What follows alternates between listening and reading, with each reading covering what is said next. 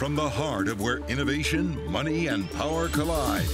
In Silicon Valley and beyond, this is Bloomberg Technology with Emily Chang.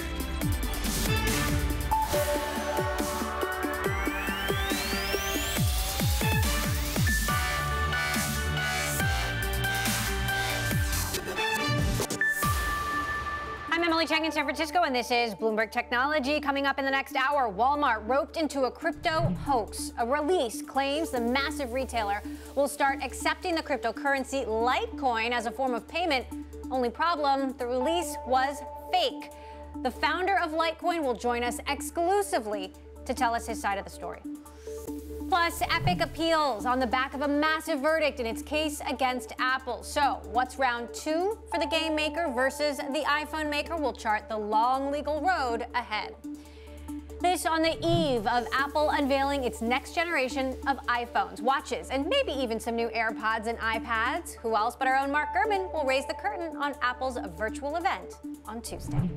We're going to get to all of that in a moment, but first let's get a look at the markets this Monday. Lots to talk about with our Bloomberg's Kriti Gupta. Kriti, take it away. Well, Emily, a little bit of a choppy session. You didn't really see tech lead the index higher, although this was the first positive session for the S&P 500 in 6 down days, so pretty significant. Of course, tech not really getting in on that, and you, of course, saw Chinese stocks as well. Now, once again, not getting in on that. I really want to broaden this out, though, and show you what drawdowns look like, because one of the big concerns here is that we are in the month of September. So September is really known for seasonality, known for its pullbacks, and yet we haven't seen one for a really long time, no more than about 3%. And still, even after last week's sell-off, you only saw a less than 2% decline. Question is, can you start to maintain that upward momentum that we saw today? I do, of course, want to end with some of that risk sentiment really showing up in cryptocurrencies, because intraday, you really saw the Bloomberg Galaxy Crypto Index down on the day. The exception, with all the cryptocurrencies being lower, was, of course, Litecoin, and that just a touch higher, Emily.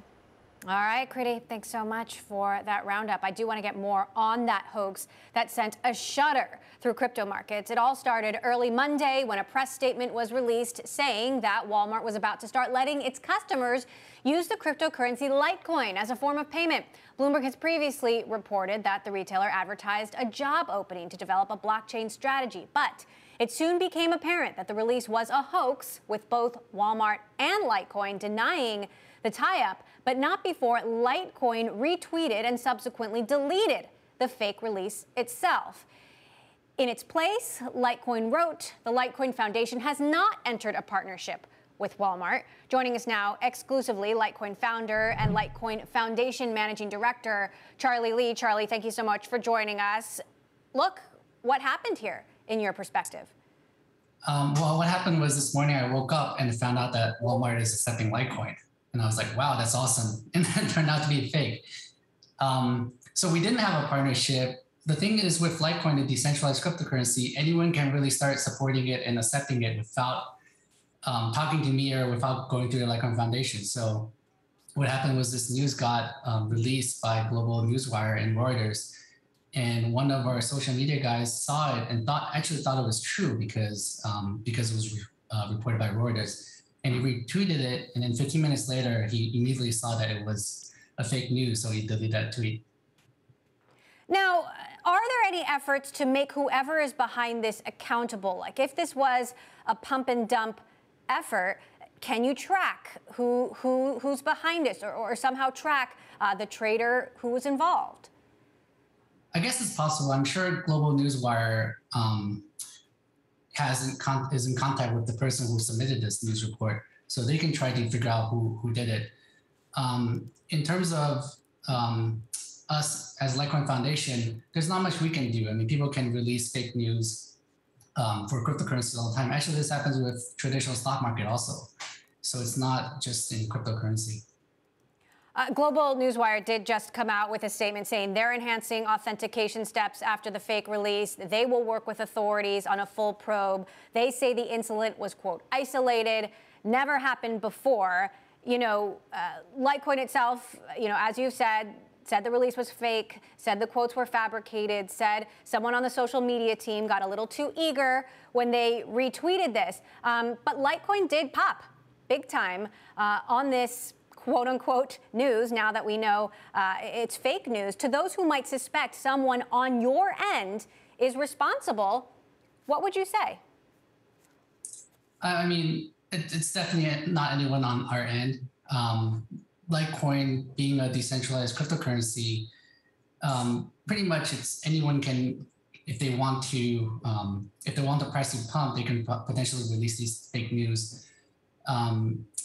So I mean, I deny it that it has anything to do with us, and we'll try our best to figure out who did it, and we will stop fake news from spreading. What internal compliance changes are you making as a result of today's events? Well, we realize how powerful our Twitter handle is, right? So we want to make sure that we don't retweet fake news. We want to double check and make sure it goes through some checks before we actually tweet anything. So that's something we definitely have to improve on. Litecoin is still very volatile generally. How much is it actually used in payments today? What are you doing to encourage future use in payments? And I wonder, is this at all a setback? Well, Litecoin is used quite a bit for payments. I mean, it's not as popular as Bitcoin per se, but it's used quite a bit. There's tens of thousands, maybe hundreds of thousands of merchants. It's hard to know exactly how many merchants support Litecoin. But we do know from on-chain transactions that about $3 billion worth of Litecoin is sent every day. So of course, not all of that is for payments. Some of it is people just moving the Litecoins around or to exchanges. But a lot of that is actually people paying for stuff using the Litecoin network because the transactions are fast and it's cheap and it just works. Litecoin has been around for almost 10 years now. Actually, next month is our 10-year anniversary. So over that span of 10 years, there's over $1 trillion worth of Litecoin sent over the network. So it shows that Litecoin is actually being used and it's pretty popular. This isn't the first scam tied to crypto, certainly. You've also pointed out this isn't unique to crypto, but when it comes to equities, there are consequences. There's regulation. There are certain controls in place. How should the crypto industry handle these kinds of situations? What kind of regulation do you think the SEC should bring to bear? I think the decentralized crypto is a little bit different from stock, right? So the Litecoin Foundation is a nonprofit that's supporting Litecoin, but we didn't like print Litecoin. We didn't create Litecoins for ourselves. So unlike a company, for example, like Tesla, which has shareholders and the CEO has a lot of Tesla stock, if Elon Musk tweets something that pumps the stock, which he has done previously, it's really bad for the whole for the industry. Whereas for Litecoin Foundation, I mean, we try our best to not tweet fake news, and this time we really screwed up, and we will try harder to not do that. But because it's a decentralized cryptocurrency, we don't really benefit from pumping Litecoin. So there's no incentives for us to do that. And that's the way it works. I'm not sure what kind of more regulation it needs to be, but I definitely think having a stricter fact-checking policy for journalism is important in this case.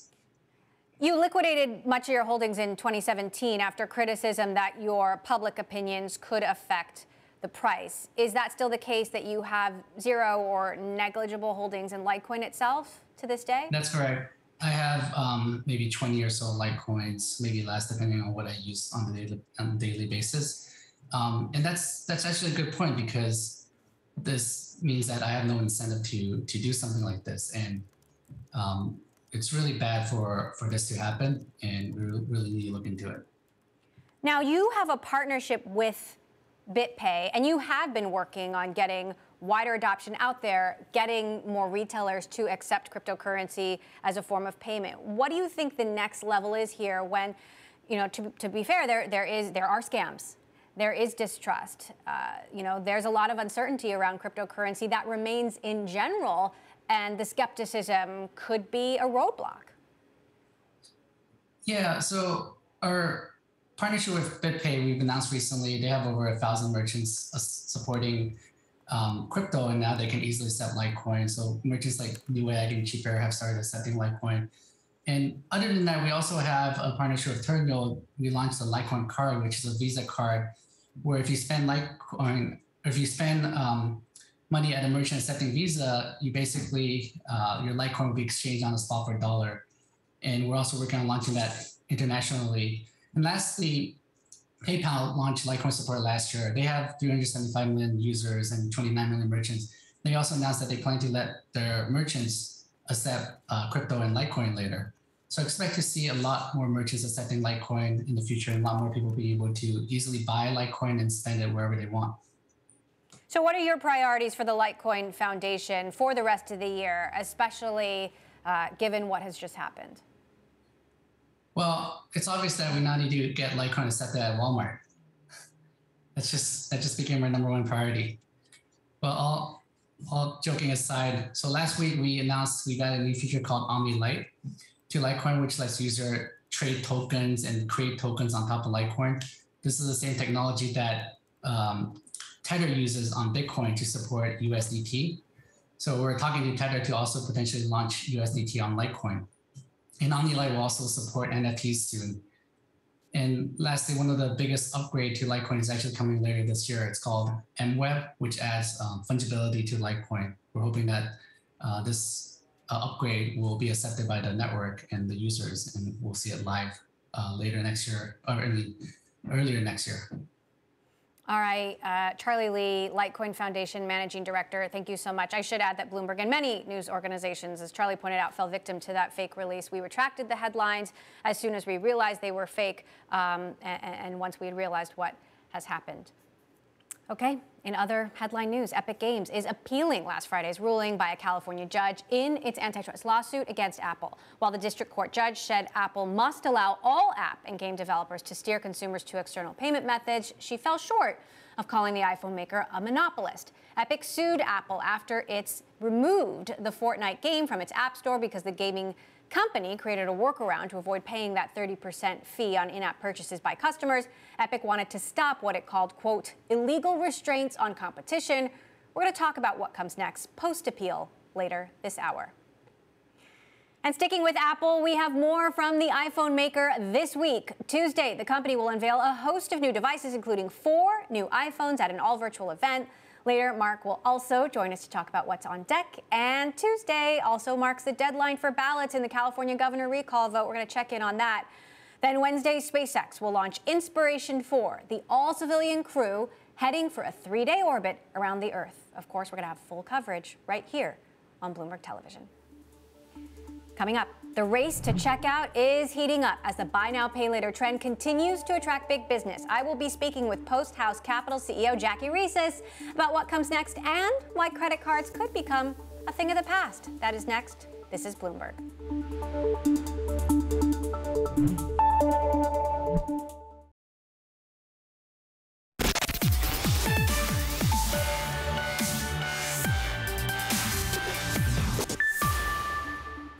The race to the checkout is on as fintech companies look for more ways to provide alternative forms of payment methods. With e-commerce seeing unprecedented growth amid the global pandemic, companies are looking to give shoppers a bit more flexibility when it comes to making purchases, including expanding their crypto offerings and enhancing digital wallets. Joining me now for more is Jackie Reeses, Post House Capital CEO, who of course also led Square Capital, the banking and lending product at Square. Additionally, she serves as chairwoman of the Economic Advisory Council of the Federal Reserve Bank of San Francisco and is a board member of Affirm, Context Logic, and a few other companies. Jackie, great to have you back with us. Good to see you. Look, good to see you too. Buy now, pay later is the trend everyone wants to talk about. How do you see the industry adopting this and evolving as a result? Yeah, so I would think about it as an invention of a form of money.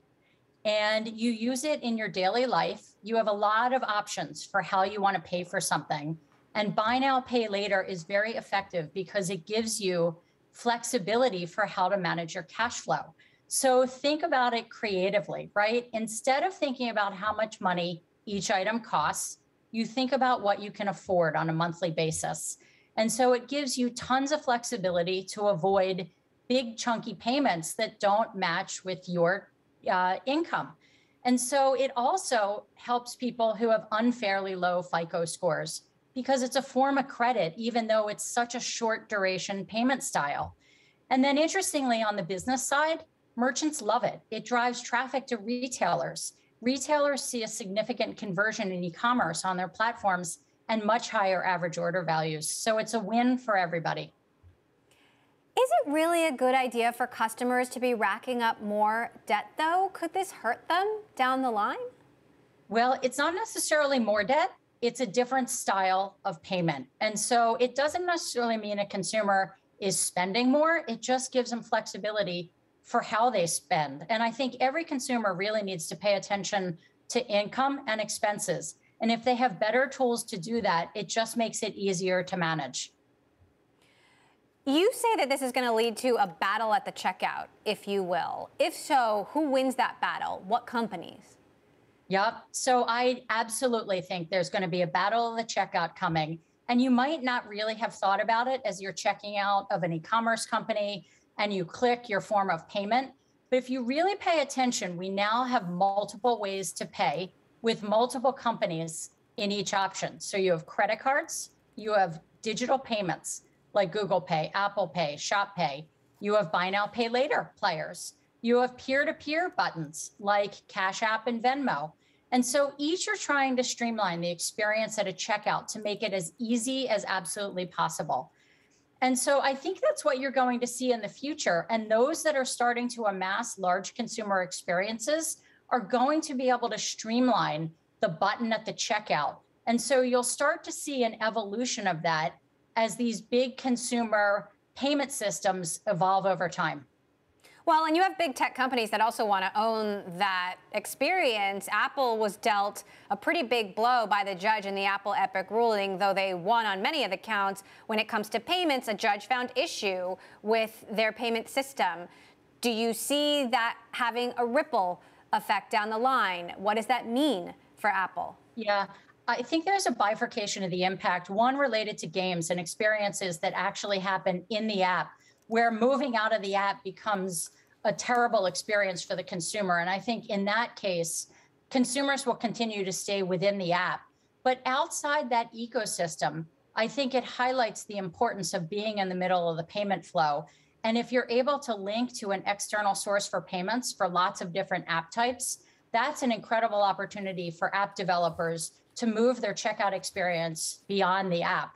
And I think being in the payment system is absolutely the critical piece for app developers, having that data on who their consumers are and being able to engage with their customers on any platform with any payment type they'd like to take. And so I do think it's a great win and an important one because the wallet really matters.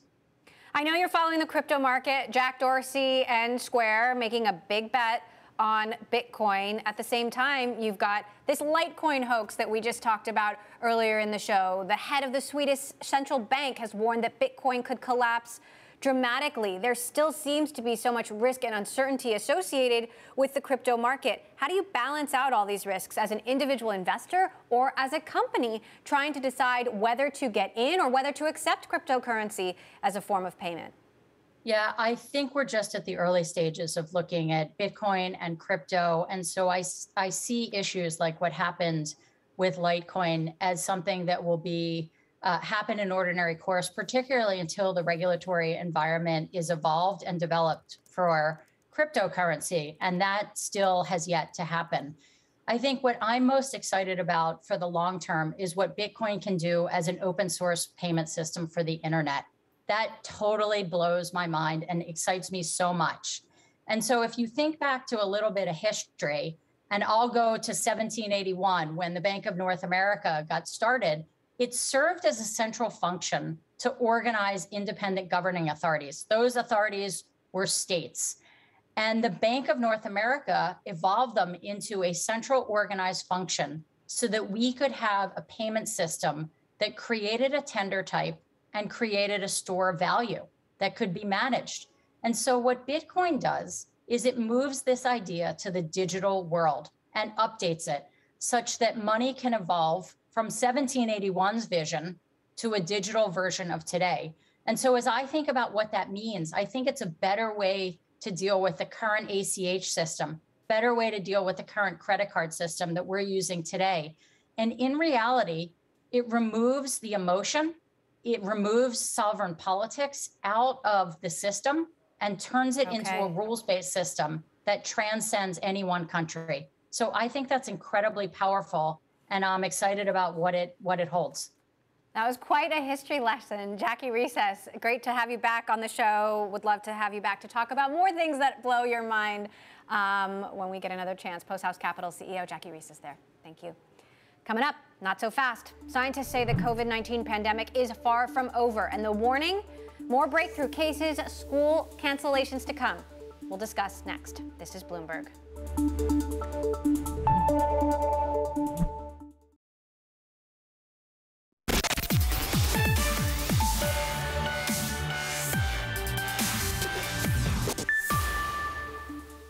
We're now heading into the second fall season following the COVID-19 pandemic, with many questions still lingering about how long this will last and what comes next. Joining us to discuss what the future of the pandemic looks like is Jody Schneider, our Bloomberg News political editor. And Jody, you know, the warnings only seem to be getting more dire. What does lie ahead? Yeah, it's not good news, Emily, I'm sorry to say, but we had thought that we would be in a very different place now, especially in places like the US where we had those vaccines relatively early. It seemed like the miracle. But now we're finding that we're really in that race between the vaccines and the variants are winning. And until we get 90 to 95% of the global population either vaccinated, immunized, or having immunity from having had the virus, and surviving it, obviously, we're not going to be at a place where the virus is, gone away, as we'd like to think about it, and returning to some sort of normalcy and going back to how things were in 2019. So I think there's going to be a number of things that are going to disappoint people in coming months. Quickly, what does it mean for kids in schools and their parents and their workplaces that employ parents with kids who might be dealing with school cancellations? Yeah, and that's what's hard, right? Everyone had been looking at this trajectory of going back to work, kids going back to school, and now we may be seeing situations, particularly as different variants arise, where you're going to be back and forth some, and where outbreaks arise, and governments are going to have to decide what to do when you get that kind of outbreak. It's, the uncertainty is terrifying, obviously, in addition to the disease itself. Bloomberg's Jody Schneider, thank you so much for that update. Coming up, an NFT company focused on redefining the digital royalty space is now backed by billionaire Steve Cohen, the co-founders of Recur. Join us next. This is Bloomberg.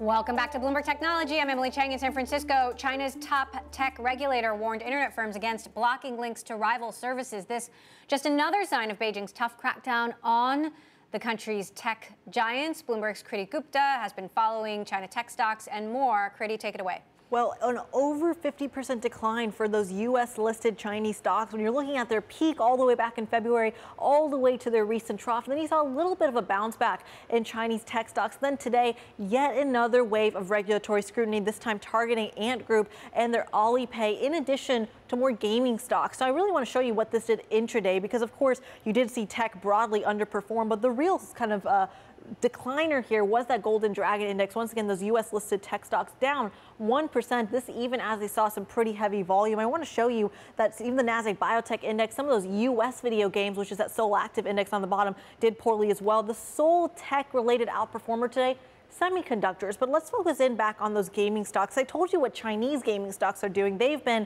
just in a complete decline. Let's compare that to U.S. gaming stocks, because if you look at that, that's going to be that orange line. Compare that to the S&P 500. You are seeing a major divergence year to date, really underperforming what the broader benchmark is doing. Compare that to last year, Emily, in 2020, when a lot of these video game makers were excelling with that pandemic bid. This year, completely different story.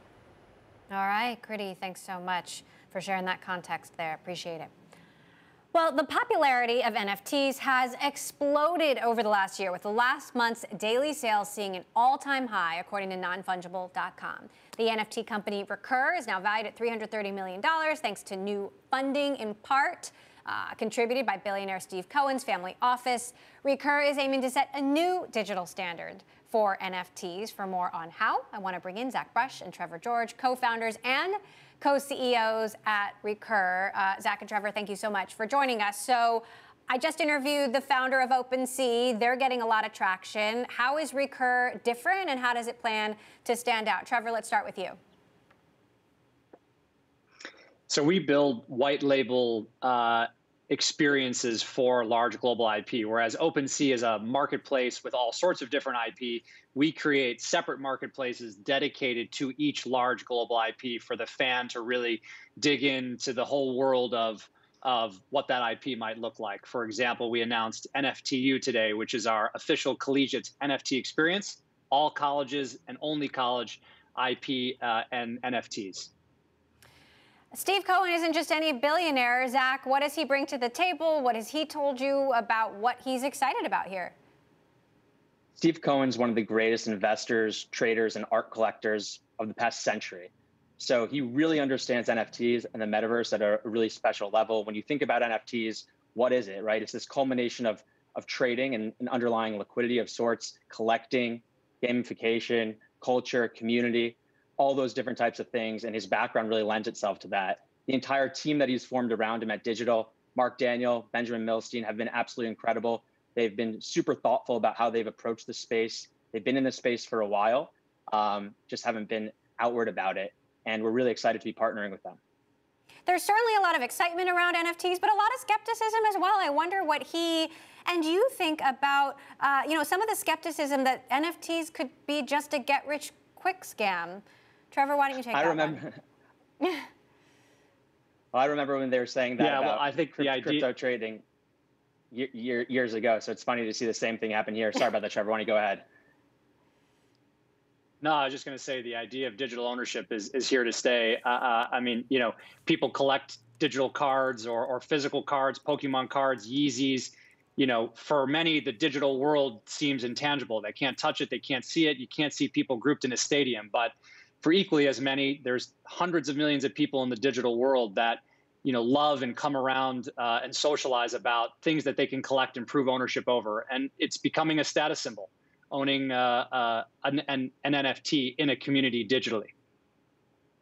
Now, I've spoken to folks who think NFTs aren't just the future, but the future of culture, which is a pretty big proclamation. Zach, what do you think about that? Where does this go, if it goes as far as you hope it will? Well, I think NFTs are really the next frontier of community. And if you look back historically on community and the internet and the role it's played in the late 90s, we're on internet bulletin boards, then to AOL chat rooms, to Reddit, to now Discord. And NFTs are going to be this next frontier where fans of large brands, large global IP, sports teams, fans of musicians will be able to connect directly with that musician, with that artist, and communicate with them and rally around specific ideas, rally around other like-minded people and individuals. So community always drives everything, and community will drive everything in the NFT ecosystem.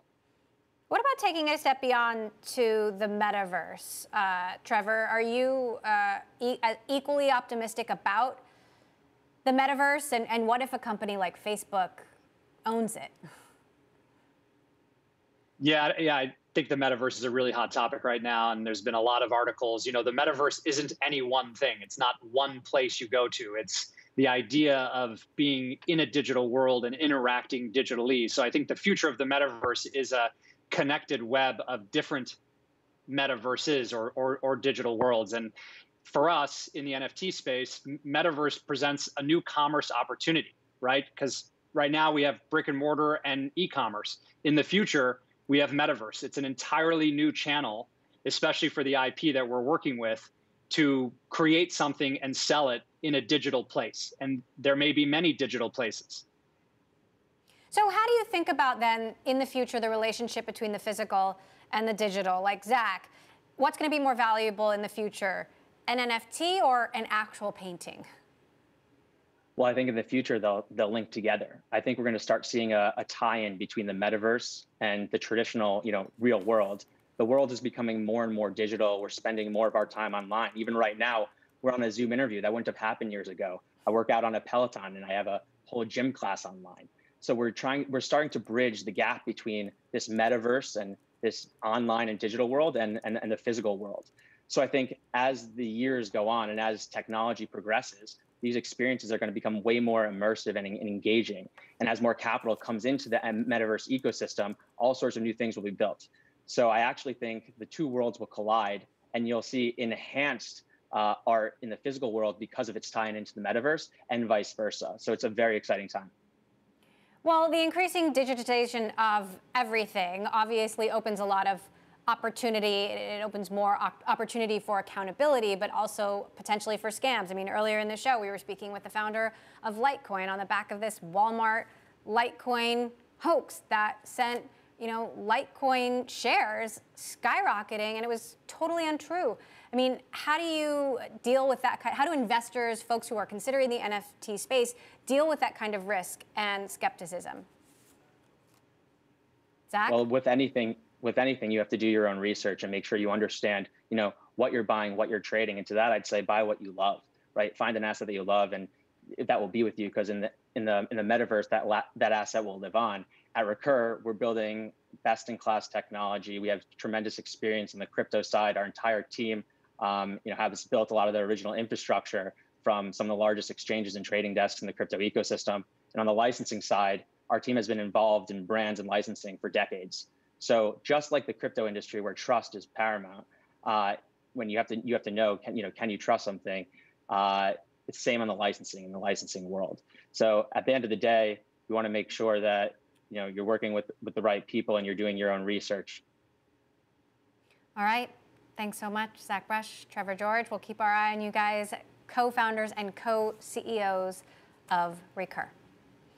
For more now on how tech companies are responding to Texas's controversial anti-abortion law, Salesforce is offering to relocate employees from the state if they wish. CEO Mark Benioff said in a tweet to employees that if you want to move, we'll help you exit.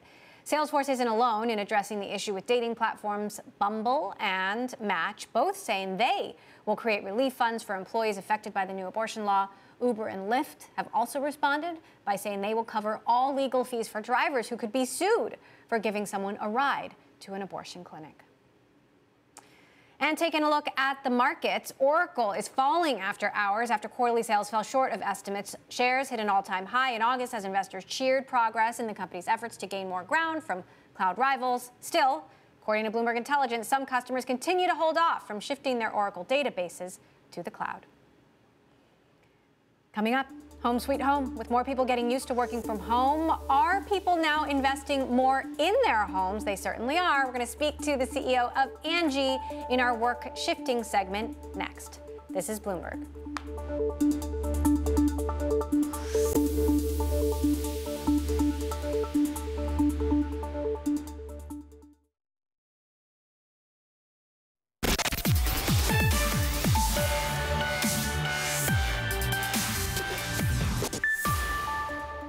Uber has lost another lawsuit over its drivers' working rights, this time in the Netherlands. A Dutch court ruled that workers who drive passengers using the Uber app are covered by collective labor law.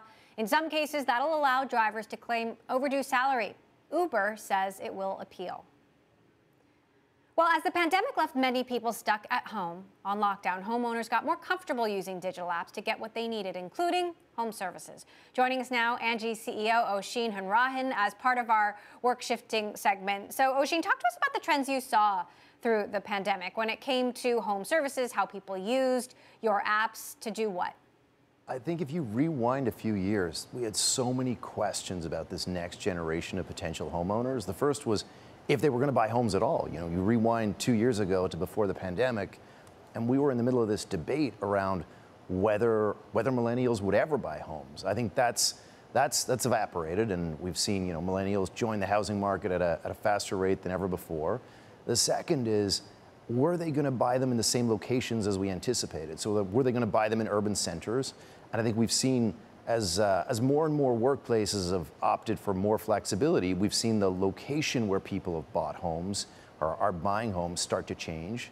And then the third is, what do those homes look like? How are they going to lay them out? What are they going to do in terms of home office? How are they going to create that space? And you put all that together, and people are investing more in their homes than ever before.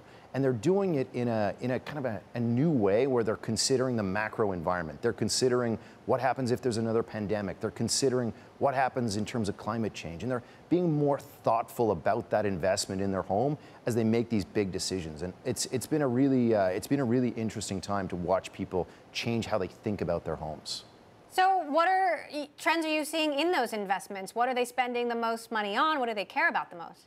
So they're buying larger homes. The homes they're buying are further from their offices than before, and they're actually in need of more work than before. So the housing market's so tight that we're seeing people buy homes that need more work, where they're immediately investing and having to invest not just in cosmetic and artificial stuff around the home, but they're actually investing in the infrastructure of the home to get it up to spec.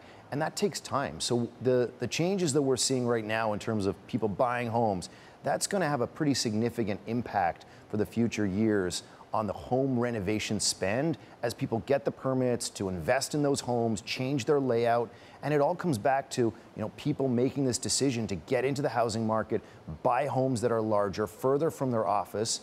And that's, in a very, very tight housing market, that's putting pressure on price, both the price of the home and the price of the services themselves.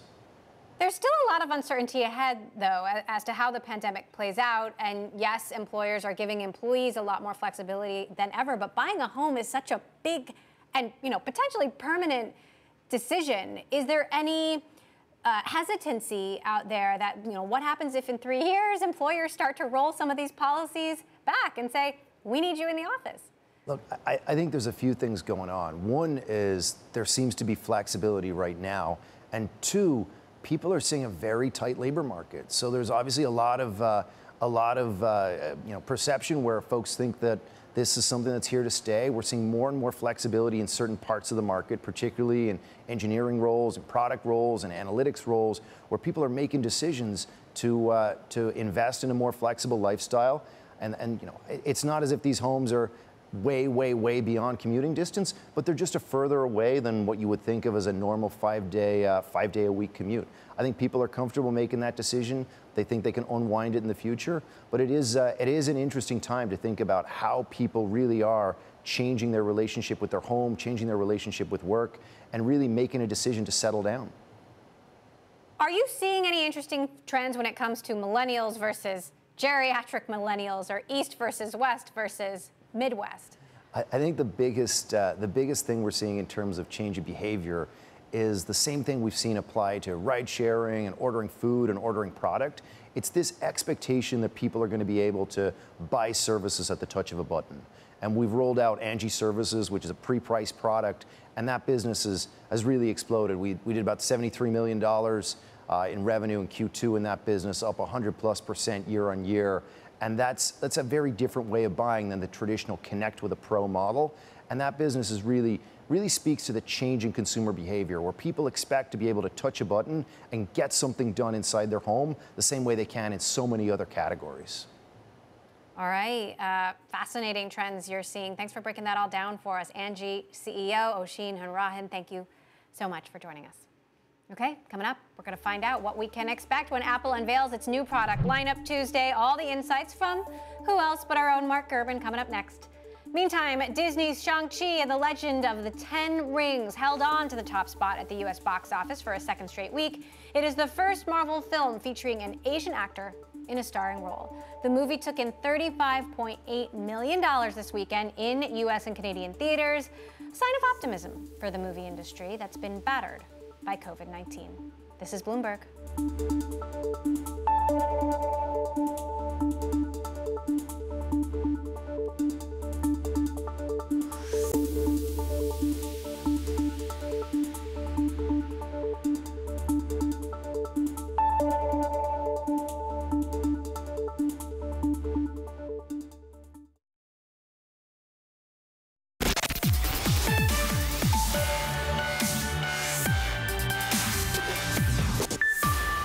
Make sure you move into a position where you can be measured. For better or worse, So last year was better for us. This year worse. You take your performance with you. You know, it's no one's going to take that away from me and ARC. And by the way, I'm not worried about this year's performance. Just saying, we have a 5-year time horizon. ARC Investments' Kathy Wood there. Her company is allowing one of its funds to invest in Canadian Bitcoin ETFs as the money manager seeks fresh ways to bet on digital assets. She was speaking there at the SALT conference. Well, restaurant payments app Toast is seeking to raise as much as $717 million in a U.S. IPO. The amount was disclosed in a regulatory filing. It would value the company at about $16.5 billion. The offering comes as the restaurant industry rebounds from a pandemic that was, of course, disastrous for in-person dining, but a boon for takeout and delivery services. Meantime, Apple set to unveil a new iPhone, an Apple Watch, and more at Tuesday's virtual Apple event. This after the long-awaited court ruling from its legal battle with Epic Games. To dig in, I want to bring in Mark Gurman, who, of course, covers Apple for Bloomberg. Mark, let's start with what's on tap for tomorrow. And many iPhones? What are we expecting? We're expecting 3 main product categories to get updated. One is the iPhone. You'll see the iPhone 13 tomorrow, along with its Mini, Pro, Pro Max variations. You'll see the Apple Watch Series 7 in 2 new sizes, and you'll see the 3rd generation base level AirPods. And these are going to be minor updates for the iPhone, but pretty significant updates for the Apple Watch models as well as the AirPods. And I know a lot of people have been looking forward to tomorrow, and I'd love to dive in on specific details about the new devices. Absolutely. Let's hear it. Let's start with the iPhone because there's always a question of just how different will it be? Is it worth that upgrade? Is it going to catalyze that super cycle or not? Where does this one fit in? So I would say 95% of people won't be able to tell the difference with the human eye between the iPhone 12 and the iPhone 13. They're going to have the exact same sizes. There'll be some similar colors. It'll still have the stainless steel or metal bands around the edges determined by if you get the entry-level model or the Pro models. The big visual change will be a larger camera area for new higher quality lenses, as well as a smaller notch in the display. So you have a little bit more screen area there, and I think some people will appreciate that. The other thing you're getting is now video portrait mode. It's going to be called cinematic mode. So you take a video, the object in the foreground will be sharp, the background will be blurred, you'll have a faster processor, and there's also some new satellite data transfer features to connect to emergency services or text emergency contacts. The satellite hardware might be in the devices themselves, but I don't think the actual software support and the features will be ready until sometime next year. Obviously, we are on the back end of this Apple Epic ruling over the weekend. Epic appealed. The game maker lost on almost every count, but when it came to Apple's payment system and in-app payments, that's where the judge found an issue. What does the appeal mean? I assume we're not expecting to hear anything from Apple tomorrow about this landmark case, but what are you expecting when it comes to that? Yeah, so Tim Sweeney, the CEO and co-founder of Epic Games, just a little while ago, tweeted they have sent a payment of $6 million to Apple. That's when they implemented the hot fix. They circumvented Apple's in-app purchase system. They're now paying Apple that $6 million reimbursement for those 30% commissions. It's still too early to tell what exactly the Epic appeal will be, which aspects of the court ruling will they go after. But of course, they've said they are going to the Ninth Circuit, which is a level above the court in Oakland, California, that this trial took place in, and they're going to try to get this turned around. They want sideloading, they want third-party app stores, they want the commission gone, and they want Apple to be determined to be a monopoly. They didn't get any of that. What they did get is this new steering provision, which is going to push Apple to allow developers to point users to the web to complete transactions. Potentially, that could reduce Apple's cut of their commissions over the long term. You saw Apple do something similar for reader apps, which is like Netflix, Spotify, Hulu, happening next year globally. Given the appeal, how long will this next round of Apple versus Epic be? I mean, is this months or a couple of years? Could this drag on for a decade? I don't think it's going to drag on for a decade. I think you're going to see Apple begin to instate some changes to the App Store sometime early next year alongside that reader rule change. Apple has the ability to file a stay. What that means is they can delay that permanent injunction. The permanent injunction is supposed to go into place December 9th, so 90 days from last Friday when the ruling was made. I'd expect Apple to implement a stay there. You're going to see Epic sort of have their time in court for the appeal situation probably sometime in spring 2022. So I don't think this is going to be decade long. I think this is something that's going to get resolved sometime next year, depending on how far it goes. Of course, Epic could take this all the way to the Supreme Court. Personally, I don't hope that I hope that doesn't happen, and I don't anticipate it happening. I hope this gets resolved for the benefit of app developers, Epic included, while still keeping, Apple's rules intact somehow. Right, of course, and there are ongoing cases around the world. There's further scrutiny coming from Washington and U.S. lawmakers. Lots to continue to follow, as you will. Bloomberg's Mark Gurman, thank you as always. And that does it for this edition of Bloomberg Technology. Make sure you join us tomorrow. We're going to bring you all the details from the Apple event and break it down with Julie Osk of Forrester Research and much, much more. I'm Emily Chang in San Francisco. This is Bloomberg.